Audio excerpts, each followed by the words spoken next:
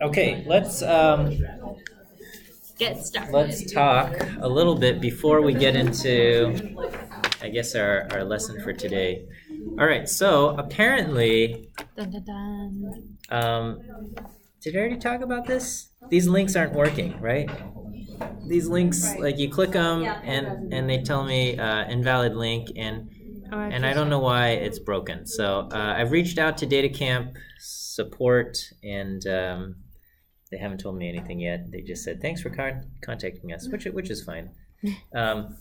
So I don't know how it's gonna work. We'll figure this out. But anyway, in the meantime, just do these courses. Okay. There's another Pandas course. It's on like merging data frames, and that's optional. I guess I can link that.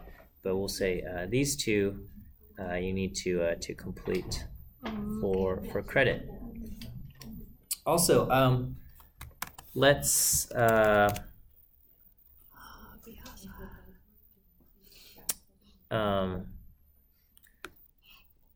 go.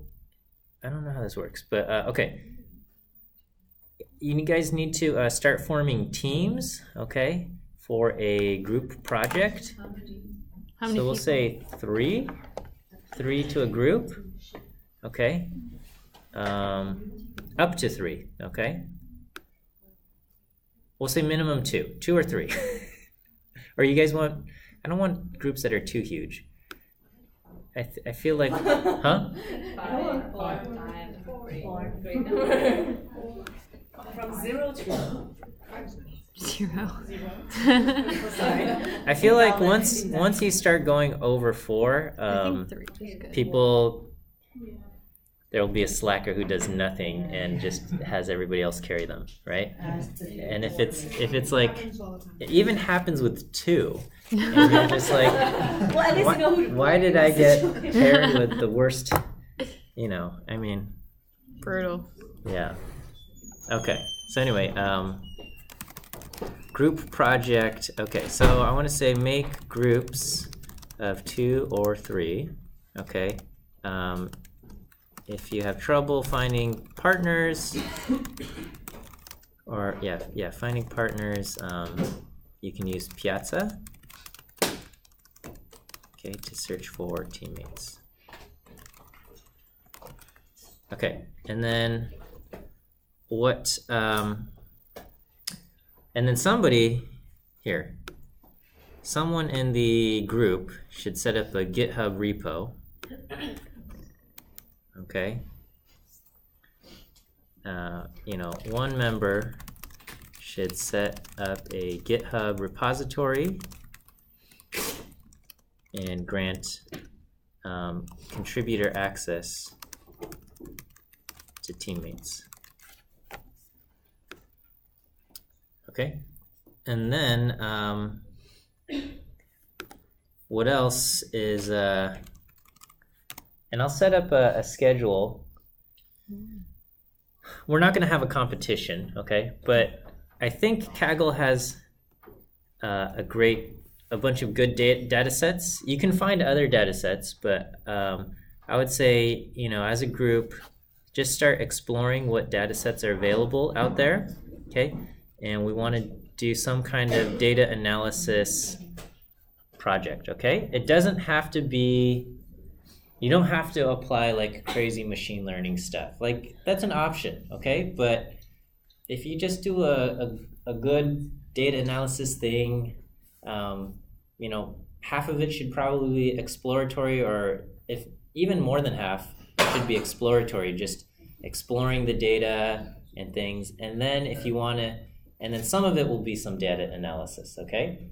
But the main goal of this for the end of the project is I want to see that you have an understanding of what the data represents, an understanding, demonstrate an ability to do exploratory data analysis with Python, and then if you want to apply some kind of inferential data thing, whether it be linear regression or something more advanced, some machine learning, this and that, neural networks, whatever you want, that's fine, okay? I'm more interested in correct and logical and reasoned thinking than I am by some flashy, like, ooh, I used a neural network, aren't you impressed? I personally will not be impressed if you used a neural network and it was done incorrectly, all right? I would much rather have a simple linear regression done correctly and reasoned with good reasoning than some fancy method that doesn't make sense, okay? Because that's what I fear is happening, because data science is like such a hot, I don't know, and a seemingly lucrative career path. You know, you see all these, you know, like Coursera and Udemy thing, like because I'm like browsing these things on the internet, like every single one of these YouTube ads are like targeted, and it's like, are you thinking about a career in whatever? You know, check out this course on Udemy.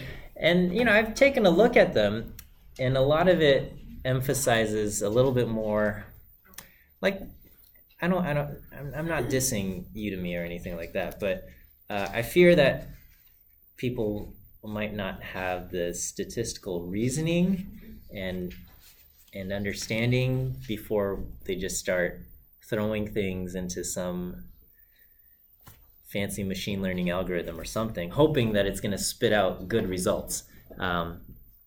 So anyway, so I have to finish writing kind of the full description here, okay? But begin searching for a data set to use, data set or multiple data sets, okay? A good source is Kaggle, but you are not limited to that, okay? You are not restricted to Kaggle. Okay, so whatever you find out there that sounds interesting to you, okay? I would say, and it doesn't even have to be like huge, okay? Like this is really a very open-ended project for you guys, and it's really the purpose is to get you guys comfortable with doing something like this in Python, okay? So you're not restricted to Kaggle. There's a lot of good data sets there, but you know, there's a lot of other good public ones as well. And you know, if you want to explore things, you know, that's fine. DataFest is coming up, and I don't know what the legal status is of the data set that will be used, okay? There might be restrictions on sharing that data file.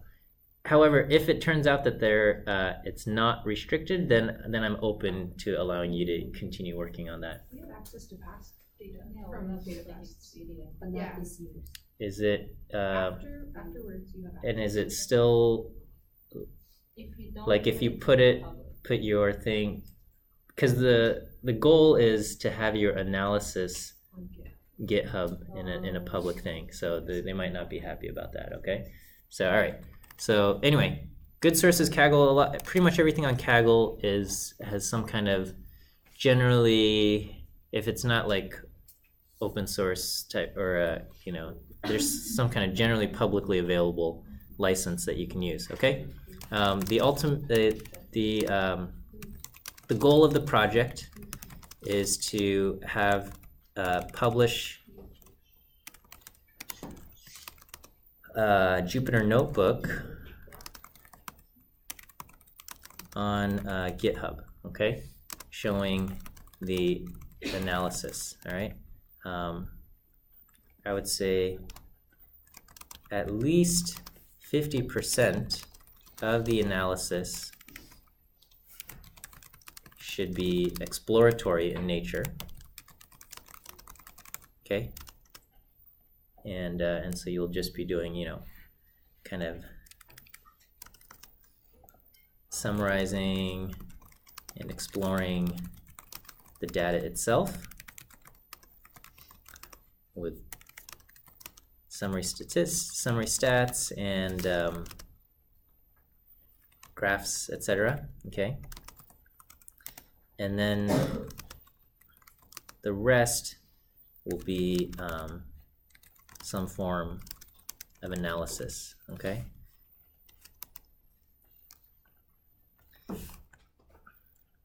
I should, okay, let me, I won't write at least, I'll say approximately. Approximately 50% or more of the analysis should be exploratory in nature, okay? And the rest will be some form of analysis. Could be, you could do fairly, quote, basic methods, like multiple linear regression. Okay, you can also use fancier methods like neural networks, boosting, etc. Okay, and we can, that will at least mention and explore some of these topics later. But you can at least start looking for data sets and looking for questions to ask and answer in the analysis portion. And okay, are there any questions on this so far? Okay, and then so yeah, get together in a group, start looking for data sets that sound interesting. It's really open-ended, and then and get things going on GitHub, and make sure you guys can start, you know, pushing to you know, whatever it might be. Okay, and then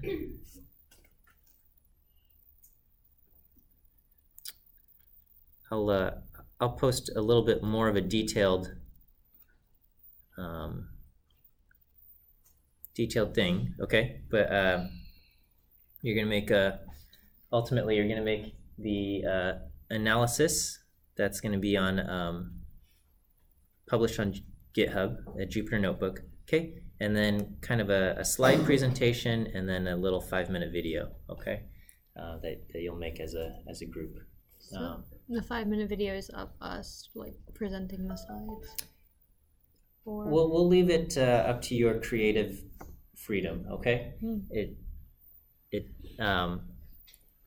says a 5-minute video presentation of the analysis and findings, okay? And I'll define some of these things, at least some of the criteria a little bit more clearly, and that will be published to YouTube. Basically, the goal is to get everything on some kind of public platform, and these are all going to be things that you can at least, if you don't have a job lined up yet, you can at least reference these things and say, like, here's something that I worked on, at least with a partner or something, and this is what we came up with, and the goal is that it would be well reasoned and well thought out and things like that. Okay.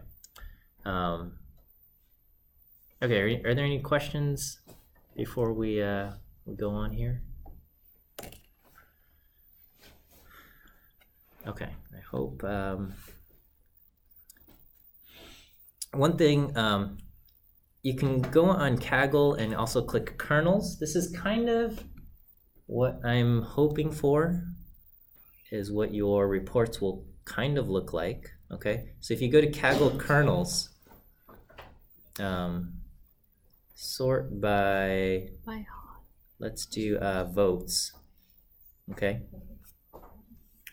and so here, here's, it says comprehensive data exploration with Python or something like that. Okay, and or introduction. Okay, well, let's just click this one. All right, and so these are, there's RMD ones and Python things. Okay, and basically, you know, it starts off with some text, and then they start by importing all of these things, and then they he just does a exploratory analysis. So here, So he describes kind of the data set that we're looking at, okay? And then, you know, he just starts by describing the summary statistics and then just showing some plots. This is all exploratory in nature, and all of this, there is some explanation and thought saying kind of this is what we're noticing about, you know, whatever it is that we're doing. So we're looking at some real estate information, and then, you know, he starts doing a little bit more complex data analysis. Not data analysis, but it's still exploratory in nature, okay? And anyway, go ahead and read on Kaggle. Look at some of these. They call them kernels, and I'm not sure why they're called a kernel, but I would say sort by the votes, okay? And these ones that are have high votes are generally high quality in nature, okay? And look through this, and you'll get a sense of what a good kind of analysis looks like. And this is an R, but it's kind of the same idea. You've got this, there's a lot of description explaining what exactly they're doing with each of these commands, and then talking about the reasoning behind the things that they've chosen to do in terms of their analysis here, okay? There's a lot of like low quality ones also. And so if you go to like recently created, okay, I don't want to pull up some person who actually worked hard on their thing, but you know, a lot of these, the ones that are kind of new, may or may not be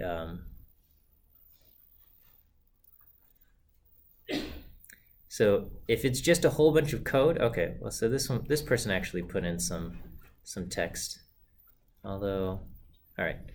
But sometimes people will just produce these notebooks where it's just code with no explanation, and I don't want that, okay? I want to see some explanation behind whatever it is that you guys are doing, okay? All right, anyway, that's what we're ultimately aiming for, and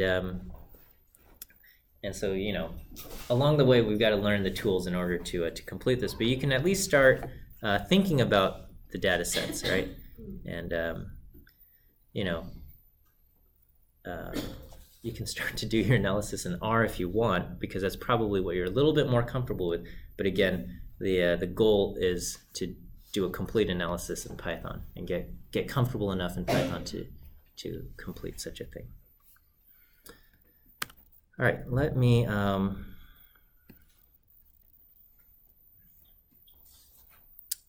start up our Jupyter notebook.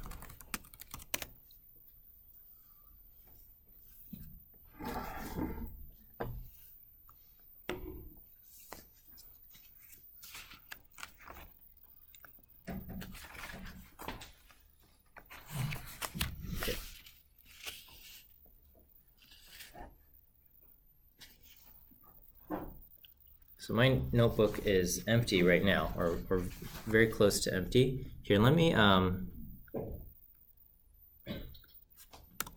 upload this to my GitHub.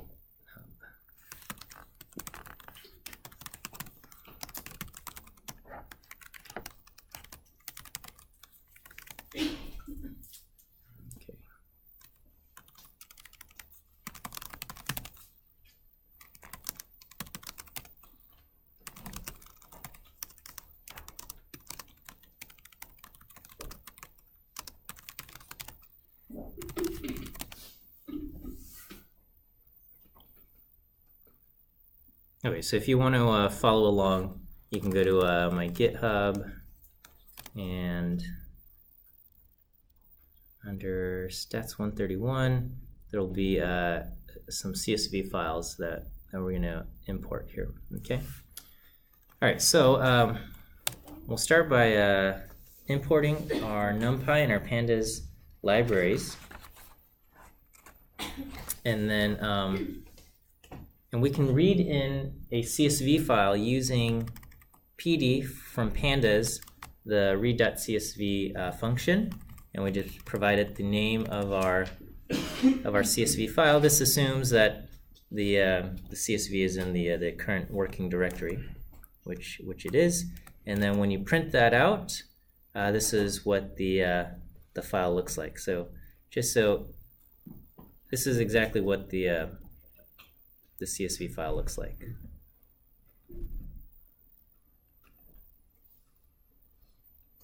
So if I open up, so this is what it looks like. I've got ID 1234, treatment AABB, FMFM 5389. Okay, and so here it has this, and let's get rid of this. And so we can explore, we can ask for trials.index, okay, and that's going to be the 0, 1, 2, 3. We can subset and pull out things like treatment and pull out those variables accordingly, okay? What we can do is we can also reshape the data frame using this pivot method, okay? So we can do something called trials.pivot, and what pivot will do is you specify, you know what, I don't want the index to be 0, 1, 2, 3. We can specify we want the index to be equal to the treatment column, okay? And in this case, there's only 2 unique values in the treatment column, and so our resulting table is only going to have 2 unique rows here, or two rows here. And then we're going to say the columns take the values in the current gender variable and set that to be our columns. And then inside the table, the values that we are going to have will be the response. Okay, and if I do this, it produces this pivot. Okay, or so this the notebook defaults to printing it out this way. If you say print out this result, this is what it looks like here. Okay, but that's what we see. We see the treatments, which are AABB, become our index, and then the gender becomes our columns here. Okay, and then this variable ID, which exists in the original data frame, is nowhere to be seen because we didn't specify it anywhere here. Okay, if instead I just say trials pivot, okay, and I don't give it the values, I say index equals treatment and columns equals gender, and I run that. And let me throw that inside print. Okay, well, we will have basically a hierarchical column structure. Okay, so treatment does indeed form our index A and B, but as far as our columns go, we have F and M for gender under ID, and we see we have the values 1, 2, 3, 4, which occurred in our original CSV, and then we have the values for response, 5, 3, 8, 9. So basically, this part of the table shows up over here, and then we didn't tell it that we only want the values to be response, so they are kept as well. Okay.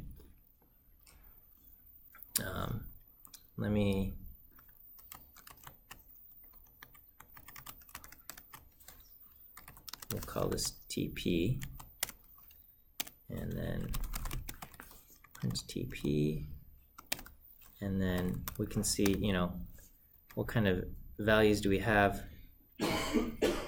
So we could, we could transpose this. Yes. So like In the example you did in line 10, Uh-huh. for the ID part, what if there were like two different records that had like A and female? Would it just list like both of those IDs? Yeah, it would produce an error, okay? Oh, Okay, so if you do pivot, yeah, so if in here we had an A and an F, and if I did a pivot, so here, let me, I didn't actually make this CSV file, but let me see if I can kind of make this up here. All right, so let me copy this. It's a good question here. All right, so let's all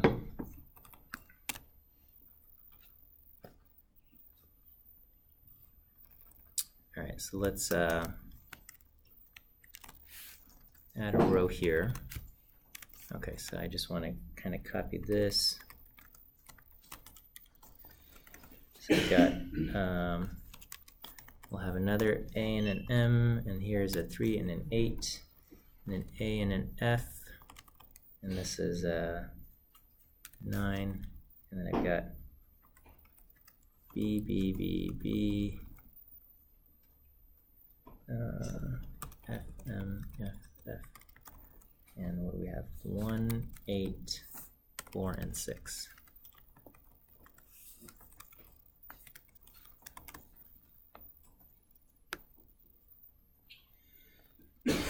Okay, so here I've got multiple lines that have A and F, and multiple lines that have A and M, and things like that. Okay. So we'll close that. All right, so I will say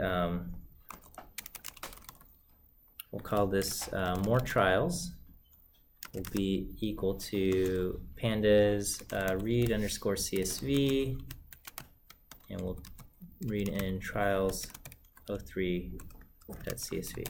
Oh, here, let me add that.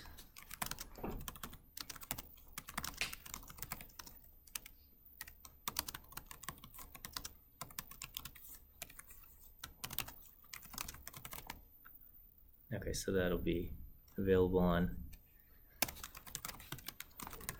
GitHub. Okay, so here's what we have here, and then if we wanted to try to do a pivot here, okay, so if I did more trials dot pivot, and we specify index equals treatment, columns equals gender, and values equals response. Okay, it gives us an error. It says, oh man, it's got a lot of stuff, but basically it says index contains duplicate entries and it cannot reshape. It's trying to form an index based on this, okay? And so what we would have to use is we'd have to use the command pivot underscore table, okay? So if we do more trials and we do a pivot underscore table, here, let me look up pandas pivot table. Okay, the documentation says, you know, take your data, you can specify values and index and columns, and then there's something called an aggregate function. Okay, the ag function says, what do we use to kind of, if we got multiple things with the same index, how are we going to aggregate these together? Okay, so if we wanted to do this, we could do index is equal to treatment, and columns equals gender, and then we can say values equals response, and then our ag function could be will be sum. Okay, and we'll just, so if we look at AF, so we have a 5 and a 9 here, and we can see, does that indeed equal 14? It does, right? And then, but you could use a different aggregate function. You can use, I think the mean is the default anyway, okay? And so, you know, what is, how does this get aggregated here? You know, there were 2 entries with A and F, so divide those and you get 7, and then I think there were 3 entries with B and F, and so, you know, divided by 3 we get 3.667 and so on and so forth. Okay, so we can aggregate things using pivot table. All right, so which is a handy handy function to have. I don't. Have you guys ever used pivot tables in Excel? Yeah. Yeah. Okay, so this used to be like, well, it's still amazing. I feel like that's how I got my first job. I was like, I know how to use pivot tables, and they were like, you're hired. So, but I only knew like pivot tables in Excel 2007 or something, and now it's like so different now. But anyway, we have pivot tables here in Python as well. There's other things, so you can stack and unstack your columns and reshape our data here. Okay, so.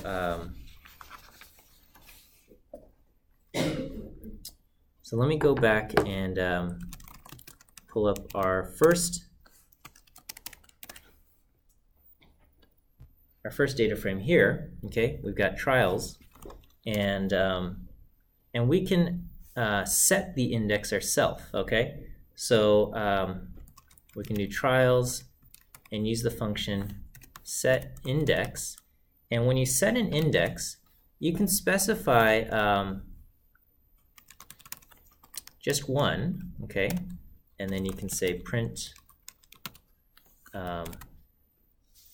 So you set the index, and you say, you know, what does trials? It doesn't look like it has affected anything, but you can ask, indeed, is why did this not work? Oh, I got it. Sorry. Let's call this trials 2. Okay. So when we say take trials and we set the index and we capture that and we print that out, we can see that it has indeed used the index that we set as the thing, and here it's in this order FM, FM, and so what we want to do is we want to actually sort it by our index, okay? So we can do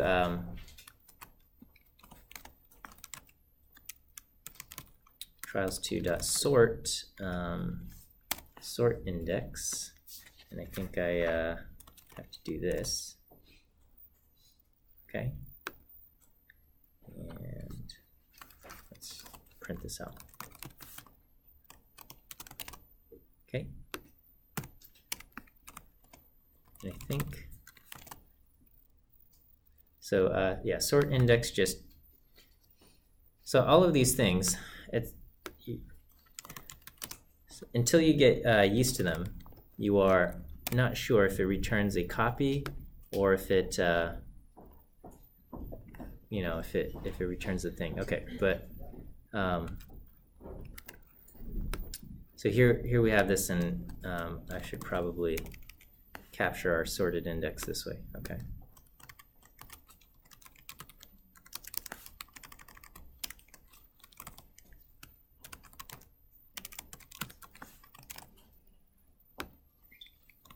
Okay. So by setting the index, it kind of restructures our thing, and then you can sort by the index that way. You can also create compound indices. Is this okay with the setting the index and sorting it? You can create a compound index, meaning you can have multiple columns to identify something. So kind of like we can create kind of, for people, we will use the first name and the last name as a way to kind of index our people, rather than just going off of first name only or off of last name only, because there might be duplicates and stuff. Yes? I just had a quick question. So when you were saying about copies, so for trial 2, is it like a copy of trial 1, but then we add it? Does that modify trial? No, yeah, so trials is unaffected. So if I do print trials, this is unaffected, okay? And if I, what is the index of trials, we can see it's still kind of the integer index, whereas when we set the index, it makes a copy, so it doesn't affect trials itself, and we captured that copy as trials 2. Okay? So how do we get used to like when it's gonna affect the original copy or adjust the copy or both of them? Is there any rhyme or just by reason? usage, yeah. So there's no like systematic reasoning to it that you know of? Yeah, it's not always in general. Okay, so we have things called mutable objects and immutable objects. Generally, mutable objects will be modified, and immutable ones will not be modified, and you only get they remain. You get copies. So indices on a data frame are immutable. So here, I'll have to organize my notes here. Data frame indices are immutable. So meaning, so if I do trials2.index, okay, it looks like this. And if I ask, what's the trials2 index on trials 2, what's the value in at position 2? Okay, it tells me that that's an M, right? If I say, all right, you know what? I want to change this up.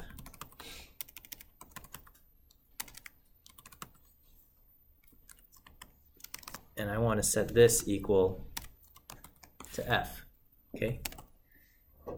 It kicks back an error, and the error says index does not support mutable operations, meaning you can't modify these things, okay? So so you can't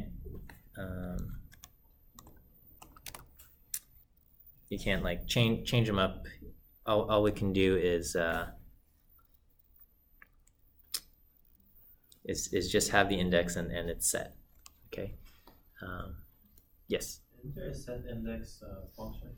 There is a set index, so you can set the index for a data frame. The data frame allows you to set the index, but the index itself is immutable. Okay, so we have, so here we can set trials3 to be trials.setIndex, and we can say, set the index to be gender, or I think that's what we just did. Okay, set index to be treatment. Or here, actually, let me show you. We're going to do a compound index. It will be the combination of treatment and gender.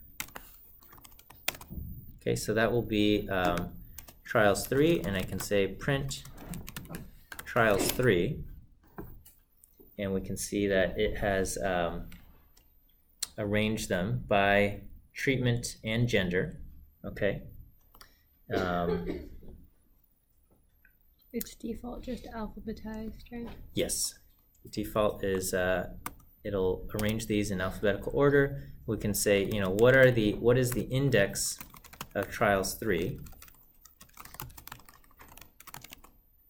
okay? And it's a multi-level index where the levels are A, B, and F and M, and then it's arranged 0, 0, 1, 1, meaning A, A, B, B, and then this part goes FM, FM. So do you remember how factors are stored in R?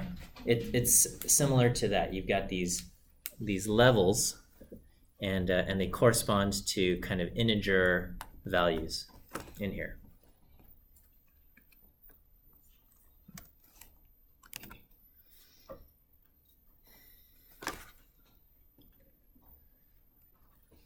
Okay, we can further complicate things, right? So if I ask for trials 3, and we print this out, okay, we have this. There is a command called unstack, okay, and so right now the gender is kind of stacked together here. And so we can say we want to unstack this, and what this will accomplish is that it now takes what was in a column here, and it takes the gender column and it throws it out as column headings up here. Okay, all of these. This chapter especially, so this is covered in the DataCamp thing, and you play around with it a little bit on DataCamp, but this chapter especially, you've got to just kind of take a data set and just like play with it and break it, see what throws you errors, see what the behaviors are. Okay, what would happen if I did unstack level on the treatment? Okay. So now gender forms over here, and then the treatment we get thrown that way, okay? And then, again, all of this stuff, just go on Google and you can say, what exactly does this do, right? Pandas.dataframe, unstack, okay? And it says pivot a level of the hierarchical index labels and returns a data frame having a new level of column labels, right? And so it's got some good examples here, in my opinion, kind of showing how this stuff works, and there's related things. Okay, the stack is just kind of the opposite of the unstack.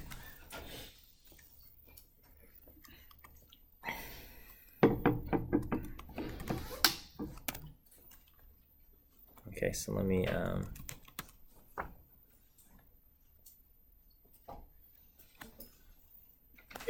so if we capture this unstacked thing,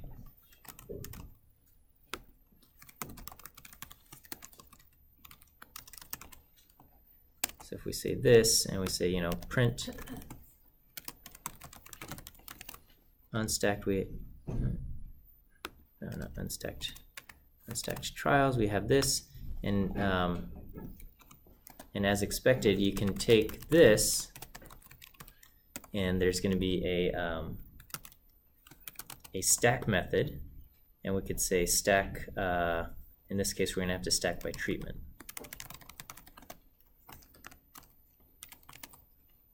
Okay, and that makes sense. We can just kind of see, what would happen if I tried something else? What if I tried to stack by response? Okay, what would happen? All right, it says I can't do that. It says level response not found. Okay, because as far as the index goes, it doesn't exist, right? So here, let's just go back. I'll ask print unstacked trials. This is what it looks like.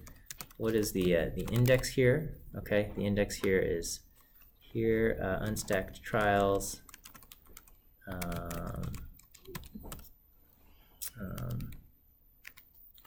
Columns.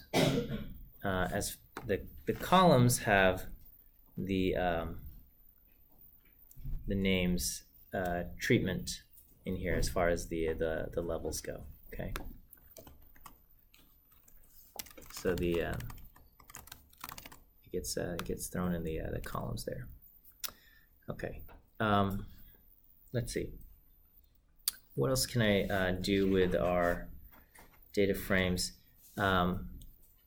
We can swap the levels in our kind of our multi-stacked things. So I think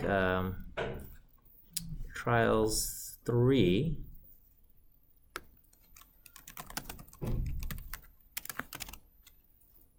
And we ask what are the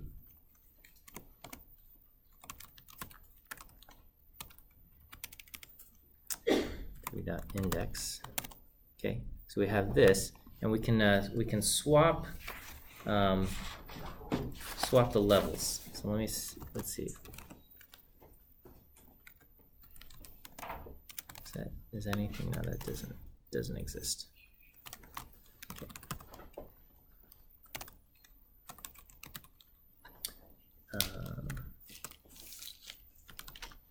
Swap level. How does swap level work?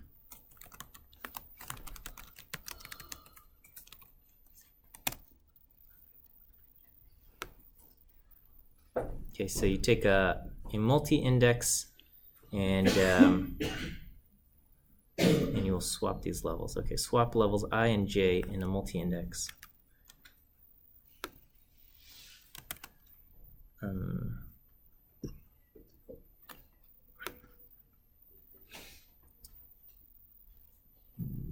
do we do this?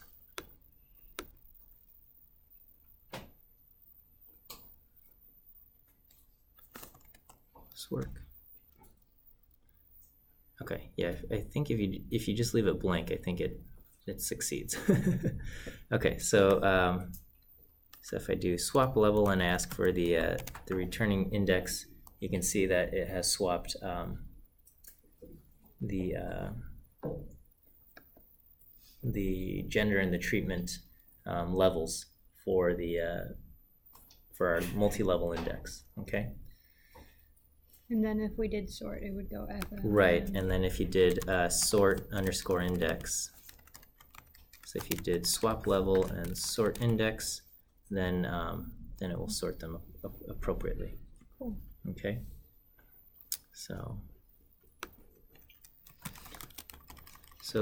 lots of kind of summary abilities exist within the Pandas data frame structure. Okay, so using pivot or pivot table, you can kind of aggregate the things, and then you can start kind of swapping and sorting the way we arrange these kind of summary values here as well. All right, we'll end here for now, and then I guess we'll wrap up kind of our data frame coverage. If you haven't already, start working through those data frame chapters on DataCamp. There's a lot to pandas and stuff that we won't have time to cover everything in great depth in class. So. Okay.